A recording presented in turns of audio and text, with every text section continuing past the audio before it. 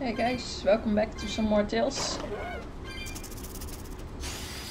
If I remember correctly, the last time I played, we rescued the child from the temple after letting her eat her mom.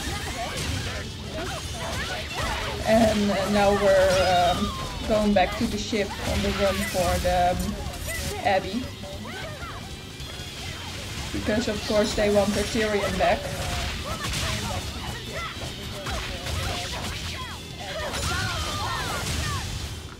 Try as they might, it won't change anything.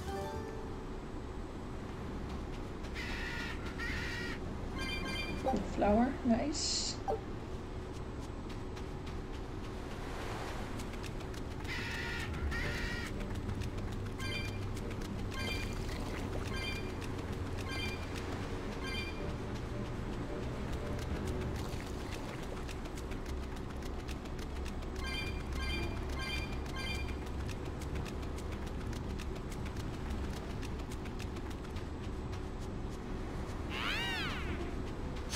Are we ready for this?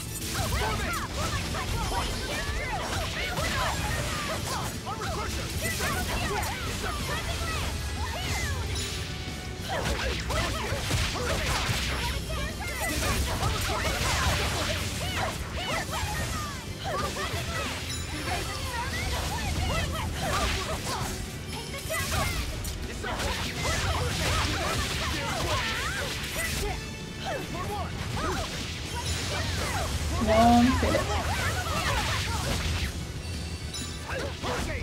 I like magic so much in this game. Like, as long as you have one or two people that are also physical, so they can cast and you can, it's so nice. I really like the balance of the characters in the game also.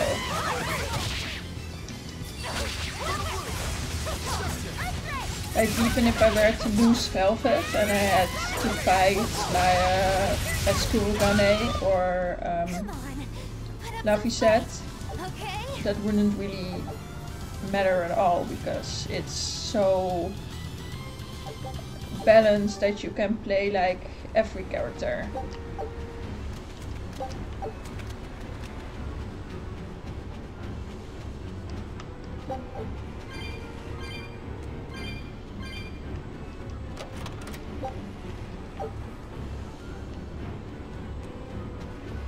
I really like how they kept the effect of the malevolence, the small black particles in the air, just like in Tales of Berseria.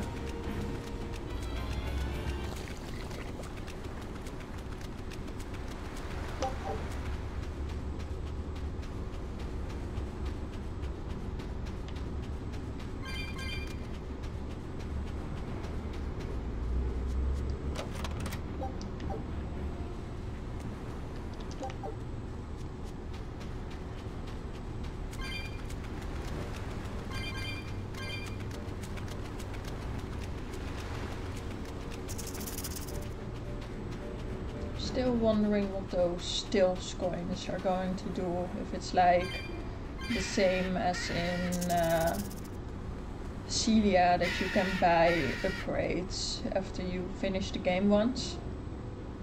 So to make new game more enjoyable or hard or whatever you want it to be. Really hope it's something like that. Otherwise I'm just collecting them and it doesn't really matter anyway. That's also a possibility. Like, do those plants grow back or do I just miss a bunch? Really don't know. No, come on, leave me alone, thank you.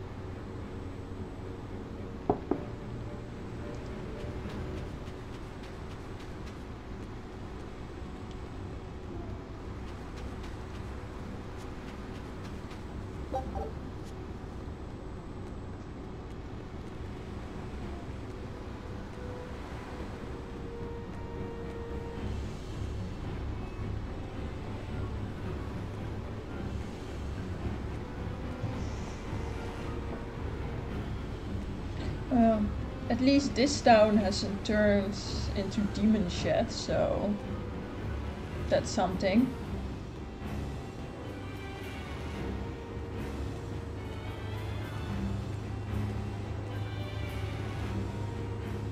Where are we going? Where's my mom? Kamoana, your mother is still far away. Then I need to wait for her at home. Let's go back to Haria. Scary demons are running through the village.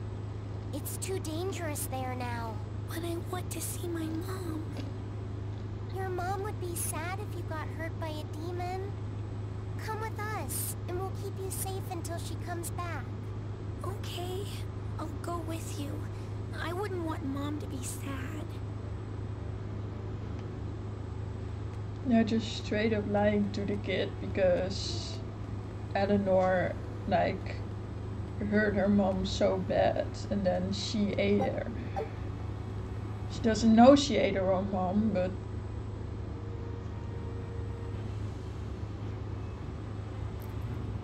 All right. You're going to tell me about the demon blight and malevolence.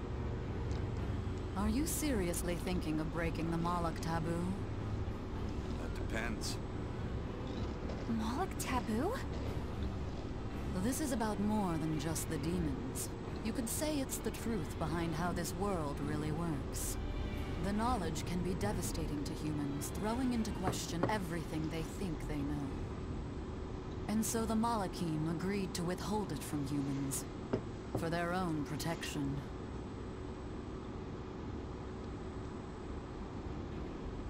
You still want to know? It's not like I'm a human anymore. I can't keep lying to myself. I can't go on unless I know the truth. You asked for it.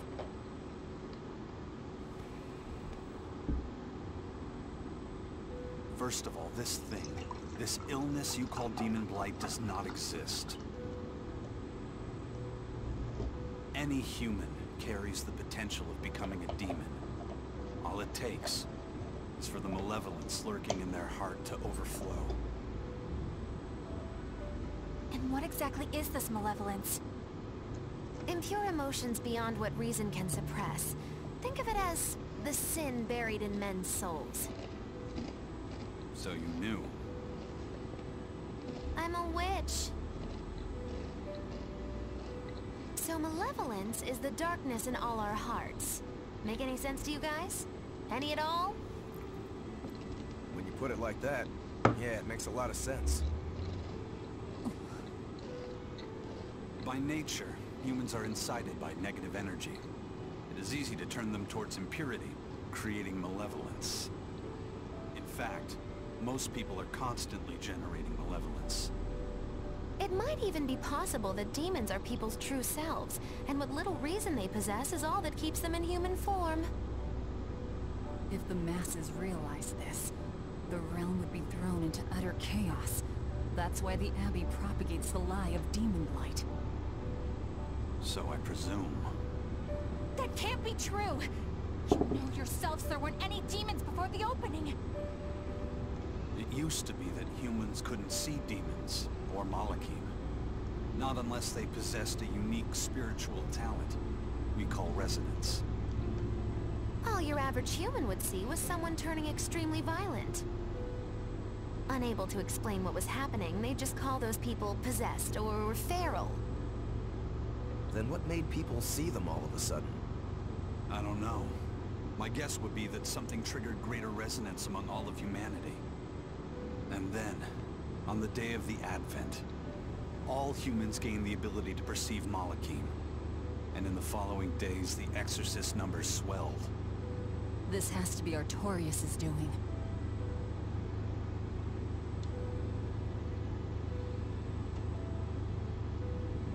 But if there's no sickness, why would an entire village turn into demons at the same time? 8-headed is the lord of the land, with 7 mouths to devour malevolence. Humans produce malevolence, which Therians consume and transmit to a Nominat. But when we removed Kamawana from the Earth Pulse point... Clever boy. That's right. With no Therian to absorb their malevolence, the villagers could no longer contain it. So you're saying it's all my fault?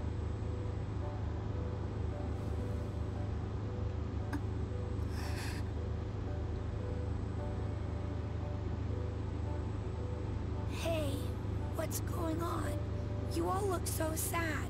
It's scaring me. On the other hand, at least now we know we can trust the contents of that ancient book. We tear the Therians away from their Earth Pulse points. Inominat's power will wane, and will prevent this awakening. But if we take away the Therians, then more and more humans will turn into demons. It's the only way to kill Artorias. Ooh, the knives come out. So even the truth won't stop you. Very well.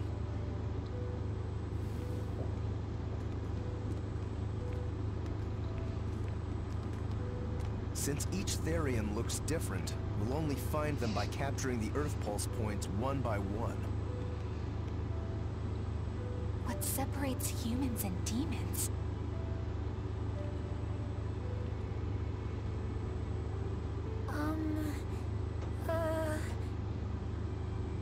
That's Eleanor. Cheer up, Eleanor. Your mommy's looking over you too, you know.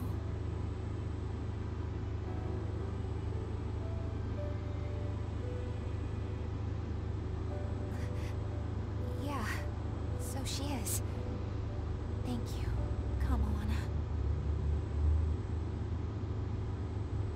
Grimoire, I want you to tell me more about what you said earlier. About malevolence? I told you, the subject is taboo. I understand that human emotions create a poison called malevolence that turns people into demons. Is there no way to stop malevolence from being created? As long as humans remain human, no. Malevolence is born of emotion, you see. But your kind must have found a way around it. Malakim experience emotions too. But Malakim do not produce malevolence, unlike humans. That's a lie. I've watched a Moloch turn into a demon. That only happens when we are exposed to too much external malevolence. True. The island was full of prisoners and demons. And Melchior hit that Moloch with something that turned it into a wyvern. Was it malevolence? To Malakim, malevolence is a powerful toxin. We seek those of purity to serve as vessels to protect us from it. It is not a perfect solution, however. If the vessel is corrupted, the Moloch is as well. That is correct. So if Eleanor turns into a demon, then Laphicet... That must be what Eisen meant when he said he'd hate to see Laphicet's vessel broken.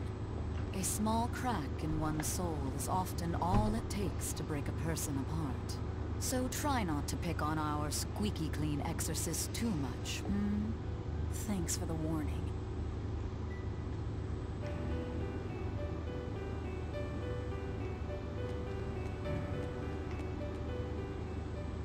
So I rescued this poacher who'd run away from one of those Class 4 islands, right?